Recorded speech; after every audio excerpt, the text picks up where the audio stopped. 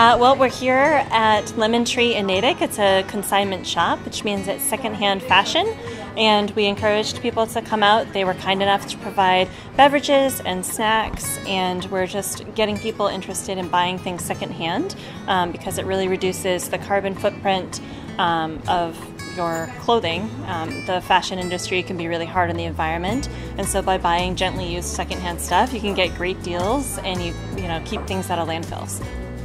Well, I think there's a lot of concern about what we call like the disposable fashion industry and fast fashion and the speed with which people buy items because they can be manufactured inexpensively, but then they don't necessarily hold up. So I would argue that perhaps buying a higher quality item that lasts for longer is better for the environment, and buying things that are a little bit more classic, because some of these trendy fashion things, if you're buying a t-shirt for $10, like, you really kind of have to wonder, like, how did they make it, manufacture it, ship it? Like, how concerned were they with the environmental process of doing that? How much did they pay for the labor to make that t-shirt?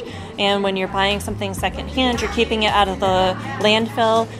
You're preventing somebody from having to actually manufacture a second t-shirt. The money is going to somebody who is selling you the shirt instead of to a giant corporation that's then going to reinvest that money into producing a continual stream of trendy fashion that might need to be disposable. I mean, Sustainable Wellesley is about reduction as well as thinking about climate change as far as your diet.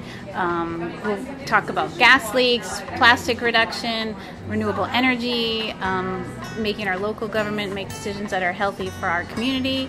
And this is just a fun event to just bring people together, have a little fun, and think about reduction and reuse. And just pre-loved items are still fabulous, whether it's for yourself or a gift.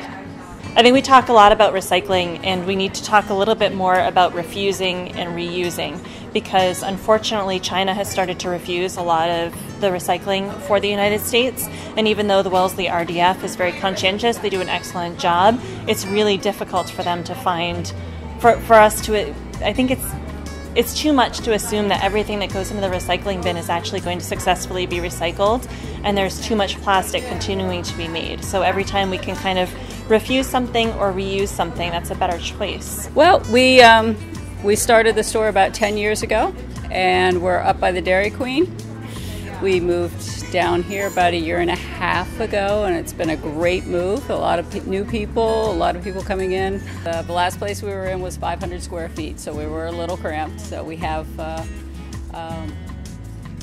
organized it. We try to organize it so that it works well for people so that they can find things. I mean, the handbags will take, sometimes they fly out in 3 or 4 days, sometimes a few weeks, it depends. The goods, the best items, they're gone in about a week, and then things hold on for 6 weeks at a time, and then every week there's more new items coming in. We have people who come back once, twice a week, and we have people who check us out on Facebook and see what the newest items are there, and also on our website. So we have people ordering from across the country, at least a little bit. In 2009, 2008, when everything went bad, my friend and I, we just decided that this would be a good business to open in a bad economy and for a low price, and we just ended up really enjoying the people who come in and shopping for things and helping them find what they need.